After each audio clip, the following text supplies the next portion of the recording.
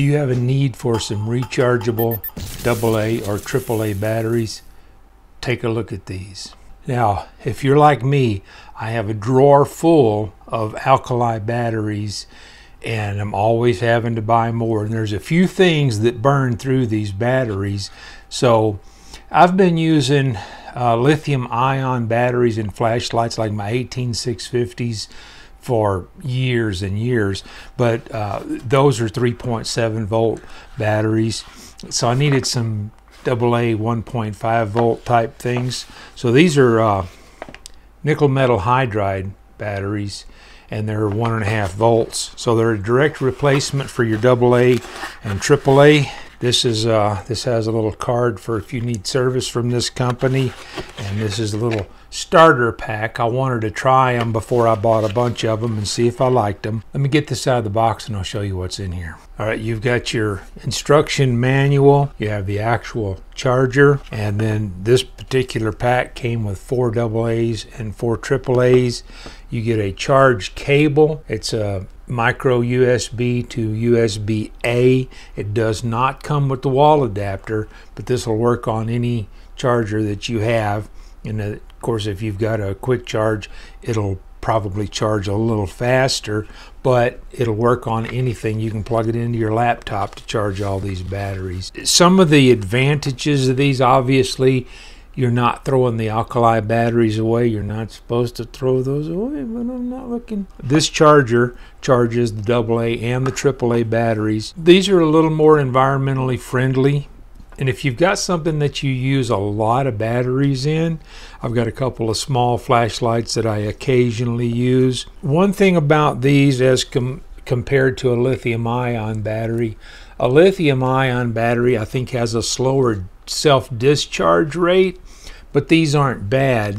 And of course, they're not up with what an alkali battery is. I've got a drawer full of alkali batteries so that I can fall back on, but I'm going to use these in my high turnover battery items. One of the advantages of these, their energy density is a little bit on the high side. That's a good thing. Another advantage on these are rechargeable for 500 to 1,000 cycles, and that's going to depend on your depth of discharge, your discharge rates and stuff like that, but you can depend on at least 500 cycles to recharge these things. That's a lot of AA and AAA batteries over the life of these things that you won't have to purchase. One advantage these have over a lithium-ion, they work a little bit better in cold temperatures. Lithium-ion, if you've used those, like your GoPro batteries and things like that, they have a tendency in cold weather not to perform well. The nickel metal hydride technology is a little different. They do perform a little bit better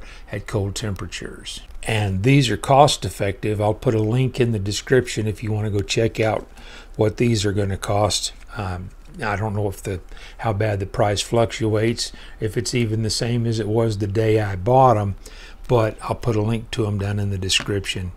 Let me charge these up and we'll take a quick look. All right, something I want to point out on the POWEROWL charger, when you plug this in, it will go through a power on self-test. You get a series of LED chases, red and then green. So there's 8 slots on here, and it doesn't matter which one you put the battery in. All 8 slots will accept either a AA or a AAA nickel metal hydride battery. This is what it's going to look like with all the batteries in there. All of these are red right now. As they charge, they will turn green.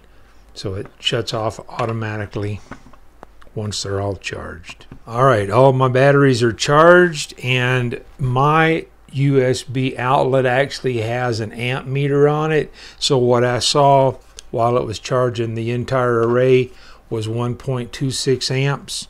So I think this has some sort of internal regulation because I plugged it into a 3 amp outlet, and it seemed to internally regulate and ended up at 1.25 amps. So this is one of my intended uses.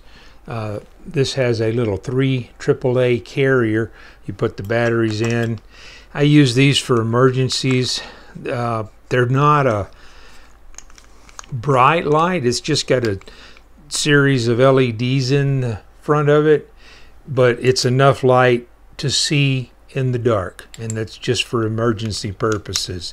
So there's not really a whole lot to talk about on this, but I'll tell you, if I have any issues with this, I'll always come back and put a pinned comment that I had a failure point or something. So, you know, if you're seeing this sometime in the future, check the comments and make sure that this is still working.